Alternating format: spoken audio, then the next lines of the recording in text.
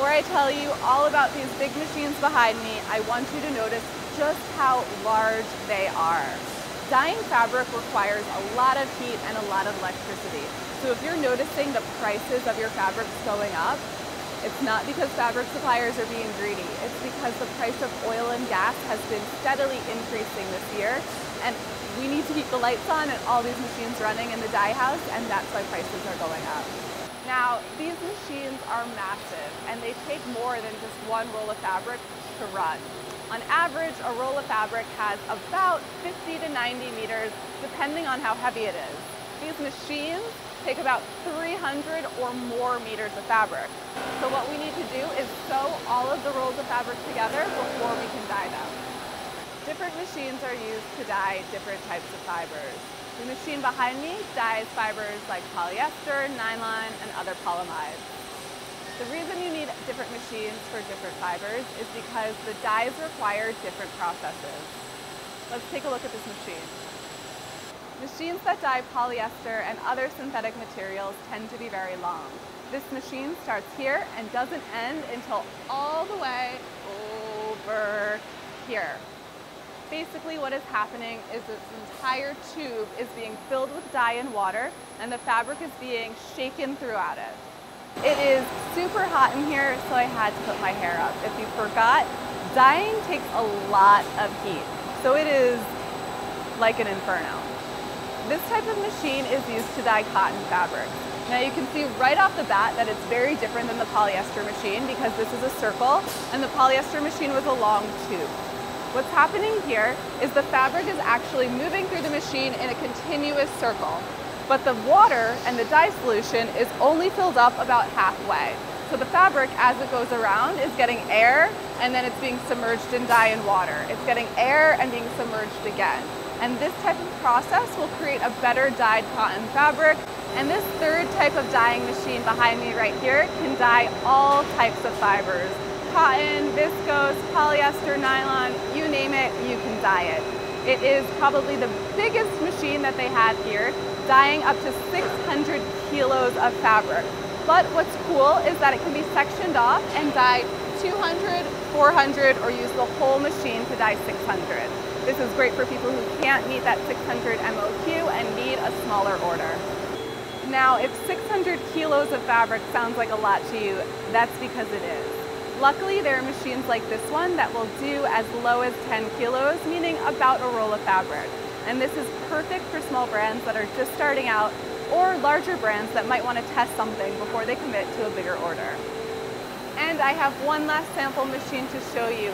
How cute is this one? This is basically a super tiny version of the polyester synthetic machine that I showed you earlier, except this machine will only do 3 kilos, so just a little, even maybe smaller than a roll amount of fabric.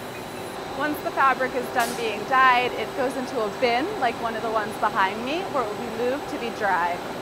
This fabric here is wet. What's happening is it's going to move into the machine.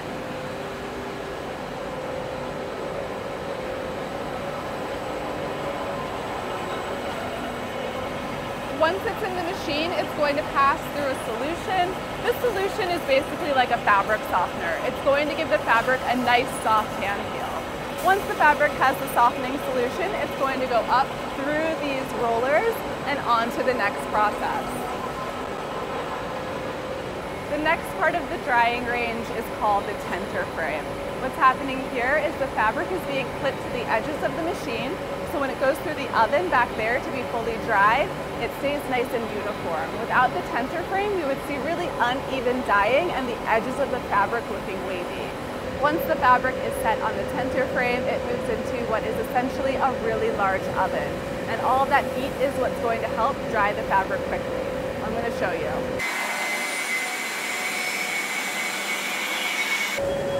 All right, once the fabric is dry, it moves through this part of the machine where it is folded and then packaged to be shipped. The fabric I just showed you was folded because it's actually going to have another process happen to it. If the fabric is done when it's dry and it's ready to go to the customer, what we're going to do instead is roll it like this. Hear ye, hear ye. Now, there are also a couple of other really important quality control steps that are happening here at the the end. The dye house is taking about 20 centimeter cuttings of every single roll of fabric that passes through. They're then going to take those cuttings, which you can see here, and check for color variation. Now, this might look really similar to the second roll, but by the time you get to the 6th, the 20th, the 30th roll, the color could have changed and there could be shade variance. That's what we're looking for. We want to make sure that every roll is exactly the same. Once the color is checked, it's going to be put onto a roll like this.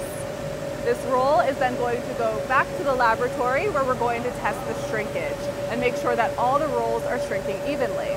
Now, if you've gotten a shirt where maybe you washed it once and like the front starts to twist or it feels a little wonky, that could be because the front panel is shrinking differently than the back panel of your shirt, so it's causing it to become all wonky.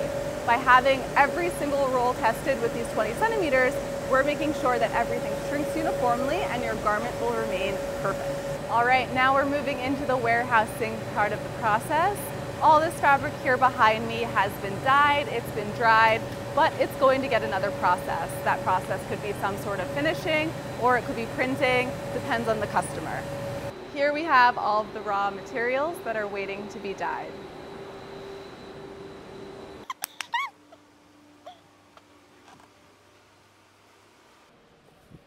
This machine behind me isn't running, but it's super cool and I want to tell you a little bit about it. What it is a mercerization range. Mercerization is the process of adding sodium hydroxide to cotton fibers. Now you might be wondering, why would I want to do this? It's going to increase the strength of your fabric, add shine and luster, which is often seen as a luxury element, and also create something that has a much nicer, softer, flowy hand feel.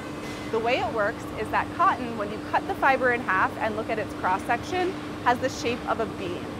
Now when you add the sodium hydroxide to the cotton, you're going to cause that bean shape to swell into a circle, and that's what's going to give the cotton fabric all of these elevated properties. Mercerization is a pretty eco-friendly way to add strength, longevity, and increase the perceived value of your fabric. Welcome to the color kitchen. This room right here is basically the same as the lab that we were in creating the lab dips, except on a much bigger scale. This is where all of the dye gets mixed for production orders. So you can see to my left right here, we have a huge machine that can hold up to 120 different colors that will then be mixed based on the recipe in the computer and sent directly to the dye machines. Now this is pretty cool because it's pretty modern. In a lot of older dye houses, what happens is the color is mixed. It then has to be transported to the machines, manually put in, and dyed like that. But here it sends it directly to the machine that it needs to go to. Here they're reloading one of the colors in the dye machine. And that's the dye house.